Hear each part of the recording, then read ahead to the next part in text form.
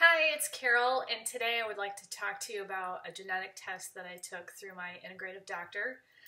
This one didn't necessarily go into my background as far as what my nationality is. It was more about health. It's all related to your medical background. So this particular one is pretty detailed. As you can see, it's like pages and pages long. And it is MaxGen Labs is the one who performs this test, and this particular one was called The Works. This is what my doctor wanted me to get done because it covers everything. There's, I guess, other tests you can take at this lab. And what I like about this test in particular is that you're finding out about your background and your genes and knowing what can be corrected currently, because it's like looking into the future. If you keep going down this road, what's going to happen? And think about it. We pass down recipes from generation to generation and eat the same way that our parents or our grandparents do, and then we wonder why we have high blood pressure or diabetes or whatever. Well, I've been shaking it all up where I'm not following that path. So it's working in my favor. My mom has diabetes, dementia, and gut issues.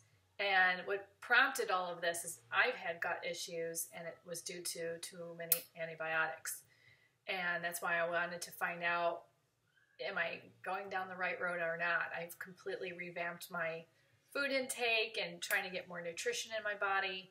And guess what? It's showing up on these tests that I have made some changes. So with that, they tell you about if you're a high risk or a low risk to cancer, which I'm a low risk to cancer. It talks about your diet, carbohydrates, fats, gluten, dairy, weight loss, if it's hard for me or easy for me, vitamins, and folate. I'm trying to think of other things here. Detoxification, how I detox inflammation.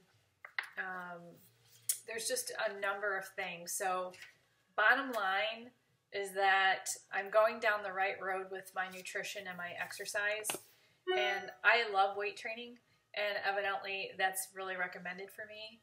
But now that I'm 55, it's been really hard to retain muscle, so he was saying to add BCAA into my program and see how I do with that, because it does show up that even though I'm able to lose weight, I'm not able to retain muscle based on my genes.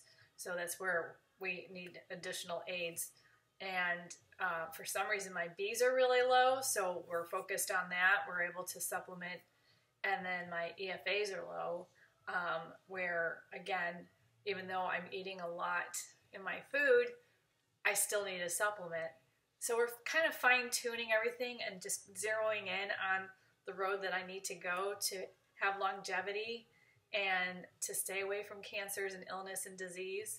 And I just think it's really cool that we can kind of measure as we go on how we're doing and if we're falling off track or not. So I think it would be a great test for everyone to take, just to see where you're at and what shows up in your genes.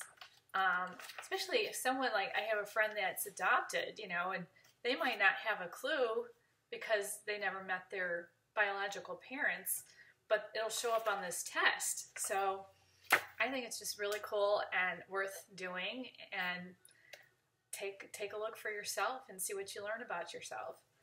Have a great day.